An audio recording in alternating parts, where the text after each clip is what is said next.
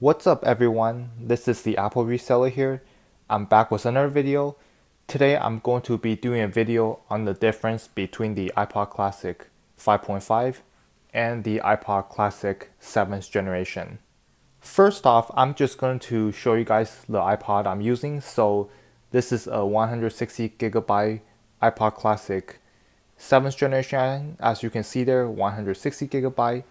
And I'm going to be using an 80GB Ipod Classic 5.5. As you can see here, this is a 80GB iPod. So the design on these two iPods are similar in many ways. They both have the same size click wheel.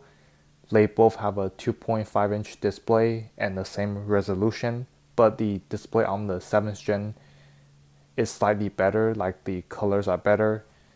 They both have the same buttons, so they both have a hold switch at the same place. They both have the headphone jack at the same place, and they both have the 30-pin dock on the bottom. And they both have the same dimension except the thickness. So as you can see here, the Ipod Classic 5.5 is a lot thicker than the 7th generation. But if you get the 30GB Ipod Classic 5.5, it's like thinner than the 80GB version, but it's still a little bit thicker than the 7th generation. Another big difference between these two iPod is the material on the front. This is made of plastic and this is made of aluminum. And on the edges, the Ipod Classic 5.5 is squared edge and this has a slightly curved edge. Another difference between these two iPods are the color they come in. So the Ipod Classic 5.5 comes in black and white. I have the white model here. And then the Ipod Classic 7th generation comes in black and silver. But the black color is not really black. It's more of a dark gray, as you can see here. I don't know why Apple calls it the black color though. But the silver color is just a regular silver color, like the unibody MacBook. Next, I'm going to talk about the user interface and function of these two iPods. So the most obvious is this iPod has the old user interface and this one has the new one. This one has the classic user interface, basically very simple, and it's pretty much what they use on all the older iPods. And this one has like a modern user interface. Basically, you can have a preview of like the songs and everything. If we go to extra, you could see they give you a preview of everything, and everything just looks more modern on this iPod than the older Ipod Classic 5.5. But there's not like much function between these two. Like they both can do mostly the same thing. It's just this iPod looks more modern, and this iPod looks more classic. And function-wise, these iPods are actually very similar. They both can play like music and video, and they both have very similar function, but there are actually a few differences in function between these two iPods. So the first difference is that this iPod has cover flow, and this one does not. So as you can see there, the 7th Gen Classic has the cover flow, and this one doesn't. This iPod also has Genius Mix. Basically, you can create your own. It'll create like a playlist for you based on what you listen to and everything. Pretty much just makes a playlist for you. Another difference is this iPod has alarm clock. The 7th gen has alarm clock, but the 5.5 does not. So if we go to extra, in case you're wondering why I'm clicking this iPod hard, is because this button is a bit busted, so I have to use two hands to click it. As you can see here, there's alarm, and then this one does not.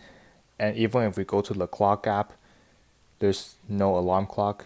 As you can see here, it's just to set different time zone. So you can use this as an alarm clock, but you cannot use this one. And another difference is the game. This iPod has like better games than like more intensive games than this. So this have like basically the classic games on the older iPod, and this iPod has more intensive games. Another two difference between these two iPod is that the Ipod Classic 7th generation supports the earphone control, and you can use it as a voice memo, but you need an earphone. So I will show you guys. As you can see here, when you plug in a pair of earphone, you get the voice memo, so you can like record voice with it. And then also this supports the earphone control, so as you can see here, you can turn up the volume and turn down the volume, and you can play and pause the song. But if I were to put the earphone jack in here, you won't be able to do that. As you can see, you don't get any voice memo, and if I were to use the earphone control, nothing would happen. As you can see here, it doesn't do anything when you use the control. So this iPod can be a little bit annoying if you want to like change the volume, because you have to use the click wheel to change the volume, and this one you can just use the earphone control. The last thing that I want to talk about is the DAC in these two devices. The DAC basically is the thing that determines the sound quality that comes out of your device. And those of you who are audiophile already know this, and that is the Ipod Classic 5.5 has a better DAC than any other iPod, iPhone, or iPad. Although most iPod before, like from 2006 and earlier, have pretty good DACs, but they weren't as good as the Ipod Classic 5.5. Even the first gen iPod Touch and the first generation iPhone, or a lot of people call it the iPhone 2G, these two devices have pretty good DAC as well, but they're not as good as the Ipod Classic 5.5. So if you care about sound quality, then you should definitely get an Ipod Classic 5.5. So which iPod is better out of these two?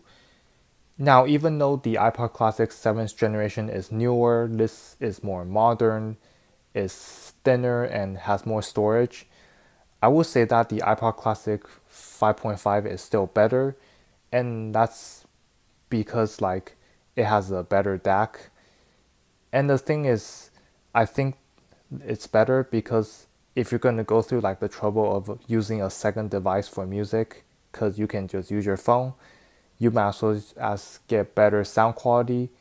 And then even though you may not have enough storage, the thing is you can get like a 30 gigabyte model, which is only a little bit thicker than the 7th generation. You can open that thing up and like put a bigger SSD, or you can get a SD card converter and then you can put in a bigger SD card. I can't talk. So that's why I think the Ipod Classic 5.5 is better than the 7th gen, because of the DAC. So that's gonna be the end of this video. I hope you liked this video.